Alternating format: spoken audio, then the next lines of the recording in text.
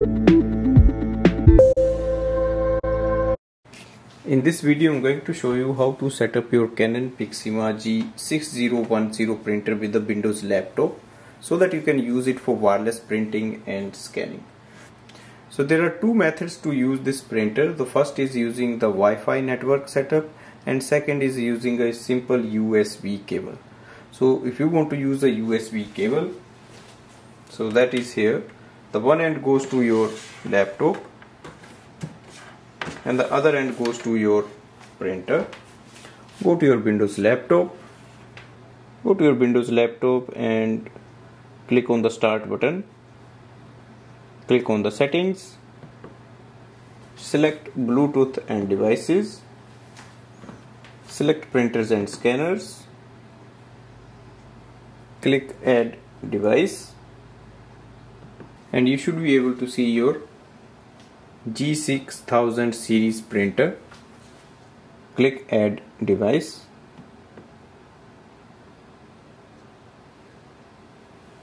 Now go down and look for the printer. So that is here, Canon 6000 series. Click on it.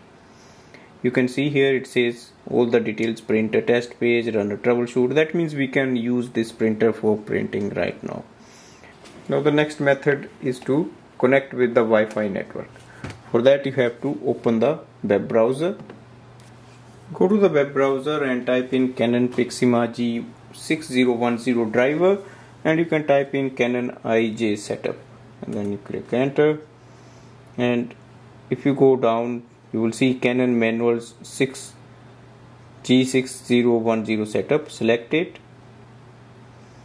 And here is our printer drivers. Click on the download. So this is the Canon website. Now open the file. Click yes.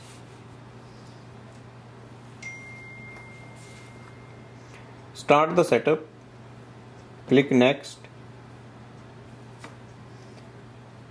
Select yes for terms and conditions. Agree with them.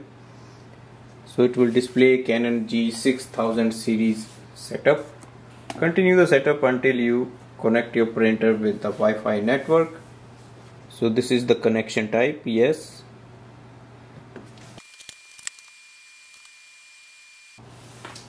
If you want you can print a test page or you can click next. Setup is complete. You can also download the additional softwares if you want. And then click on the next. Click exit to complete the setup. Now you can close these windows. So we are ready to use. Now go to the start button and click on the app section. Here you have to look for the Canon utilities. Select IJ scan utility. So this is for the scanning window. And now place a document in the scanner. So it should be like facing downwards.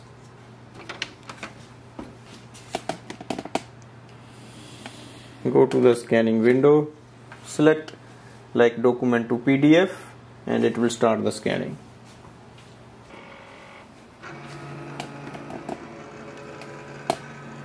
So scan is done and it will be transferred here. If you want to add more scanning you can add next page and click on the scan button, or you can click on the exit. Once you click on the exit it will display the scanned item. Now you can save it or share it in a location you want. Now if you want to print a page you just simply go to the document you want to print and give a print command. So you might have to select your printer and then you can click print. So this way we can do the setup of this printer and we can start using it for printing and scanning. So you can do wirelessly or you can use a USB data cable. Thanks for watching.